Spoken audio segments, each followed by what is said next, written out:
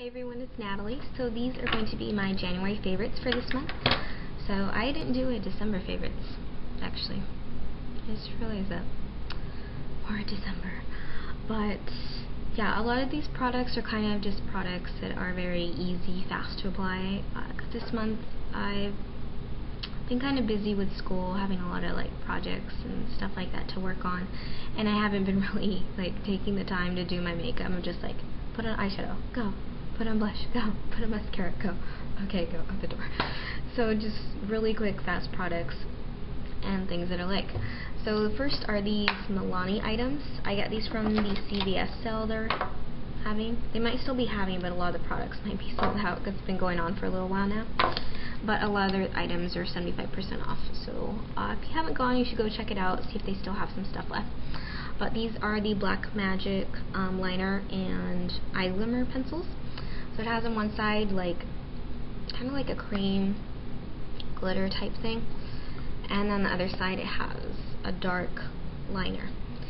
And I really like the liner part. The glitter part, it's kind of like the NYX cream glitter palettes, the glitter, so I don't know. It doesn't apply that well, and I don't feel like I would use that much anyway, but I love the liner side. So I have this one. It's called Black and Green, Black and Blue, and Black and Pink. They're very creative with their names, aren't they? So they look like this, and I'm not sure if you can tell the colors, but this one is a really dark deep forest green, this one is a dark navy color, this one is a dark maroon. And I've really been using these a lot lately. If I'm doing, let's say, a green eyeshadow look, then I'll be putting the dark green on the lower lash line. If I'm doing a purple or cranberry look, then I'll put the dark maroon color right here on the lower lash line. Just kind of to give you a different feel, rather than instead of putting a black or dark brown on my lower lash line. Most of the time I like to put a dark color just because, I don't know, I like how it looks. And they glide on really easily. I already did a swatch. I tried filming this once and it didn't happen, so that's why that's already there. But they glide on really easily, just without any pressure. You know, they're pretty dark, and they do last a long time on me. I've worn these all day and they're still there. The only thing is they're not completely smudge proof or waterproof, so you may need to set them. When I set my liners, I don't put eyeshadow directly on top of them. I'll put an eyeshadow close to my skin tone, or a lighter type eyeshadow right underneath the liner, and then that helps so the eyeshadow doesn't go, or so the eyeliner doesn't go down. So I'd recommend doing that. But I really do like them. They're very pretty. They're kind of a really dark metallic color, so really dark green, really dark navy, but yeah, they give a little bit of a metallic sheen to it, and I like those. And then I also like this Milani Minerals blush, and this is color right here. Sorry that the lamp's washing everything out. This is the blush in Luminous, and I really like this. It has a little bit of a sheen to it, some shimmer in it. But just kind of give me a little bit of color real quick, just to put right here. I've been doing my blush more with a lighter hand lately, just, I don't know, just to change it up, I guess. But I like it because it has, yeah, a little bit of a shimmer, so it gives you a little bit of glow, but then kind of warms up your face. So that's it's like Candid Coral, but I would say it's a little bit more pink to me, I think. I don't know. I should probably go look at Candid Coral to actually compare it. I like that one as well. Next item is this Avon Marbleized Bronzer, and this one's in Bronze Peach. So it's one of those products that has swirls in it. You can blend it together. It's kind of as if they took the e.l.f. blush and bronzer duo and then swirled it all together. That's what it's like for me. But I really like it because it has the bronzer in it. That kind of gives you a little bit of that soft brown effect, so you can use it to contour, but then it has the peach color, which is really pretty and gives you a little bit of a sheen. So it's just nice to kind of put in this area to warm up your face real quick, but it's not really overpowering. And I actually got that. My mom and sister were selling Avon, and I think they made a double order, accidentally ordered all the Avons twice, or all the items twice, and then we just kept that. We paid for it, and she's like, do you want this? I already paid for it. It's okay, but I really like it, so I'm glad we did. Next are these right here. The color Tattoos by Maybelline. So I like this one right here, the Back to the Bronze, metallic bronze color, and the Tough as Taupe. This is like a matte grayish taupe. These are great, just put all over the lid. You know, if you're in a rush, put all over your lid, then blend it out right here in the crease, put on some liner mascara, and then you're good to go. So I like these a lot. I also did a tutorial with both of these, so if you want to check that out, you should go see it.